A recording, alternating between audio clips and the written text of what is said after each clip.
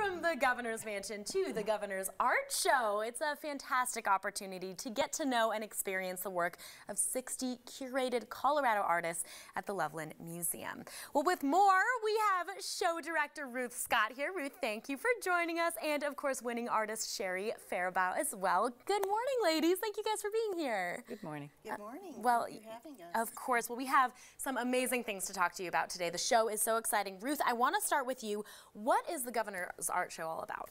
Well, this is our 31st year, so that's quite an achievement for an art show. Yeah. And, you know, we're a juried show. Okay. And because the show's in Loveland, some people have the misconception that it's just northern Colorado artists, but it's artists from all over the state. Wow. So, and some of the best artists you're going to see. Yeah. So it's a beautiful show. It's curated. Like I said, it is a juried show. Okay. We have 5 jurors that we select that are very, very professional in the art community. Yeah. And I can't wait for you to see it. You really need to come and see this show. You won't see artwork any better. Oh my goodness. Well, I can't wait. And even seeing some of the pieces we've just seen and the ones around us here are so incredible. I want to talk to you about the selection process. What's that like for you guys? Well, it's different every year. We have, like I said, we select 5 jurors. And every year they're different. This year we had an associate curator from the Denver Art Museum, and then we had the Loveland curator. We had 2 artists from out of state, and then we also had a patron who's been a very big supporter for a lot of years. Wow. So it's different, you know, every year. Sure, but they know their stuff, which is so great. Yes. Yeah, so you guys call this too Art with Heart. You have to tell us why. Well, so this show is presented by the Loveland and Thompson Valley Rotary Clubs. Okay. And it takes us all year to put this show on. But 1/3 of the proceeds from this show goes to actually keeping kids in school. So it goes to the Thompson Education Foundation.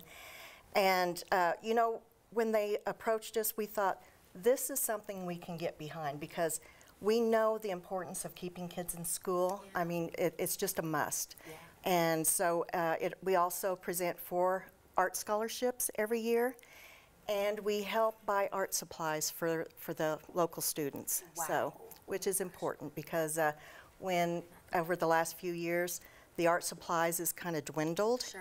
and the art teachers were going out and spending their own money buying art supplies. So that's another something that we got behind to help support the students in the schools. Yeah, so you guys are doing good along with it. That's incredible. Well, Sherry, I'm sorry you're not off the hook. I have to ask you some questions too. Okay. So this morning I was looking at your piece, and of course this is Liquid Silver. It was named Best in Show. How does this kind of recognition feel to you? I mean, the piece is gorgeous. I was talking about it earlier. It's kind of this gorgeous piece of, look at this amazing piece of art right here, you guys. So beautiful. Tell us about this recognition. Well, it was a wonderful honor, and thank you so much.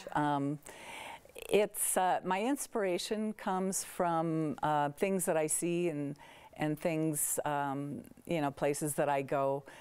But having a nice award like this is very affirming and just lets you know that you're doing the right thing, I guess.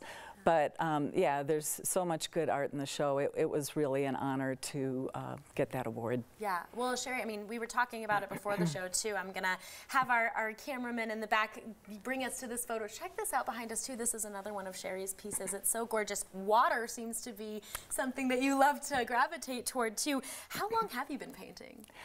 I started painting and drawing when I was a kid, you know, grade school and high school, and I had some really inspiring teachers. But it wasn't until I was able to retire, and luckily I was able to retire a little bit early, that I was able to find enough time to really devote to it. And I paint 6 days a week, so I know. But yeah. Unbelievable. So I've been painting about 18 years. Wow. To answer that question. Well, how can we learn more about your work in particular? I am represented by Mary Williams Fine Art in Boulder, a Bend gallery in Denver, and then I have a website, which is just myname.com, sherryfaribault.com. Okay. Excellent. Perfect. Thanks. Well, before we let you ladies go, Ruth, I want to come to you one last time. What do you enjoy most about the Governor's Art Show, and how can people learn more? Well, I think this year especially, people are so excited and it brings joy. So when I'm in the museum, I hear all this, wow, look at this, oh my gosh. And literally people are about to cry because it brings such joy to them and the beauty. I mean, it's just a beautiful show. It's and also they get to meet artists every Saturday. Yes. Oh my gosh. Well, it sounds like it's going to be so fantastic. Ladies, thank you both so much for being here. Thank you. And guys, for more information, you can see and purchase fine art from 60 Colorado artists at the Governor's Art Show at the Loveland Museum now through Sunday, May 22nd. You can learn more by visiting this website, governorsartshow.org.